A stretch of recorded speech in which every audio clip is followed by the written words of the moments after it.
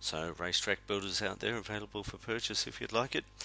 Since the last video I've been working on customizing it a little bit in that we have this screen slightly altered and we've got this thing called a target. So if we want to target a particular game, then the materials, the cross sections, the shaders used to color it, and the blending techniques are slightly different. I'm going to talk about the terrain to begin with, and I'll just do a quick refresher on what RTB was doing before. So we've got these different textures up here. You could paint onto the terrain, and if I use the W key, you can see that more smaller triangles are being created, and the blending happens between those triangles. So as it goes from one material to another, let's do a standout material here.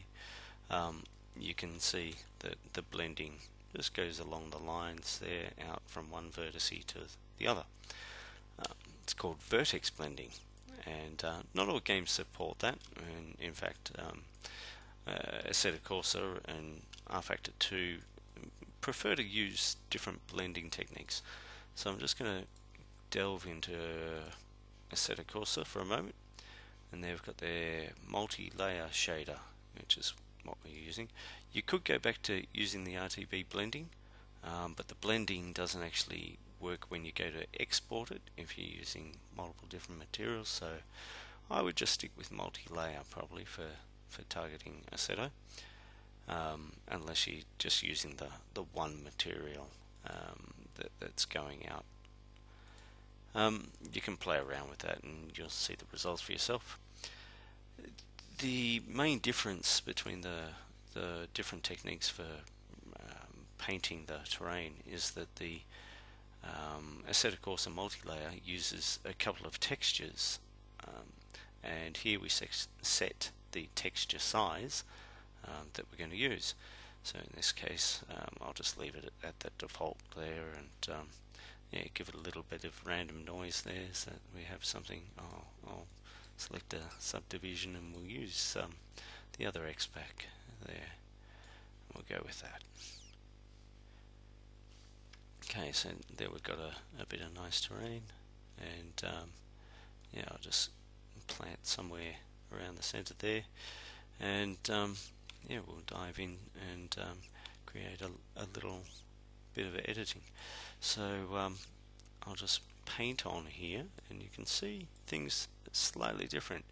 It's probably a little bit neater around the edges, and it really does depend on the size of the texture.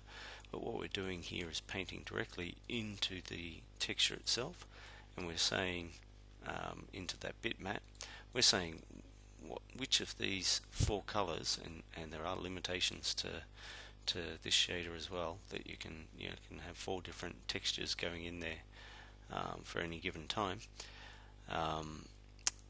It's saying into that texture which one am I going to put there, or which blend of them. So if I start painting this, it's actually, if we zoom in, it's actually a blend of them to begin with. If I keep painting, then the other one comes out nice and smooth. So that's that can create some pretty nice effects. You can paint the terrain down to a pretty small level there. In addition to that, their shader also has the concept of a base color, so you can actually lighten the area, and I'll just soften the strength here so it's a more subtle effect. So you can have some areas just a little bit lighter, or hold the shift key and it'll be a little bit darker for you. You can also, doesn't have to be limited to black or white. You could use one of the colors there. So if you wanted the sand to be a little bit more yellow in places, maybe it's a kid's sandpit, then go right ahead and do it. The last icon you will have spotted is the sunshine. Now, to see the sunshine coming out, this is just editing the specularity. We can edit the materials of that background, select Assetto, crank up the specular amount, and hit OK to that. So we see it's way too shiny. That's sort of not realistic. So holding shift down, you could rub that, I purposely set a very high setting back here in the specular here, just so that we could really highlight what this is about.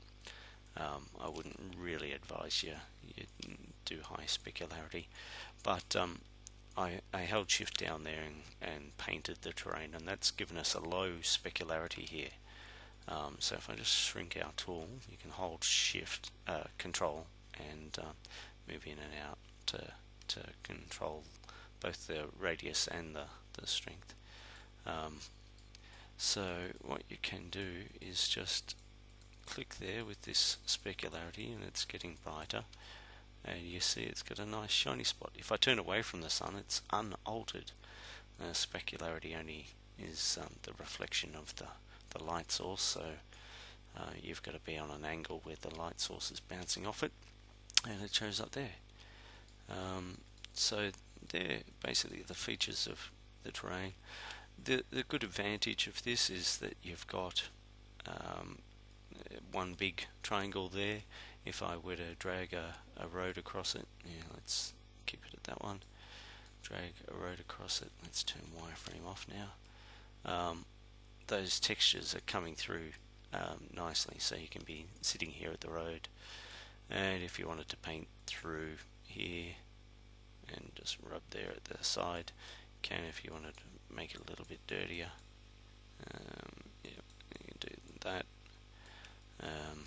And obviously those colours are blending through there too. If you wanted to make that darker or lighter, you could switch it back or pick one of the standard colours there, and away you go.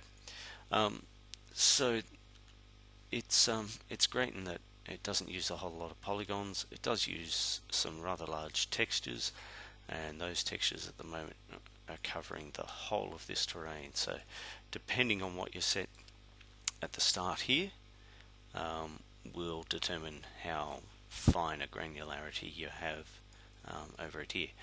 I do plan to, like with Google, I do plan to allow you to select an area of terrain here and then map out a second set of textures from Google so that you get higher definition, but only in certain places. But for the moment, if you were to use Google Earth here and go and capture, then you're going to get a 4096 by 4096 texture that covers your whole area. So you've got to be careful when you first say how big you want your area is to be, because the texture is just going to be stretched over that area.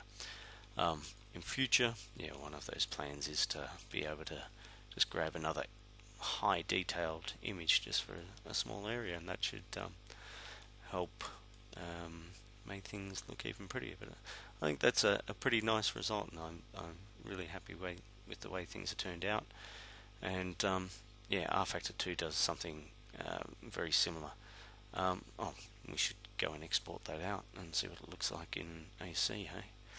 Alright, just click the export there, away it goes, it's done. Exit out, we'll load up Assetto Corsa, open FBX, open our project, it comes, we're very, it's down. The randomness took the landscape down underneath us a fair way, so let me just quickly, too far, too soon. There we go. I'm not a fan of the controls in this editor. But there we go. We've got the terrain in there, and it's looking like a nice mixture of things. You can play with the illumination and get it across the track there.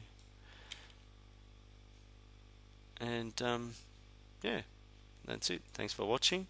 I hope those that have bought RTP so far are enjoying it, and yeah, can't wait to add more features. Thanks for watching.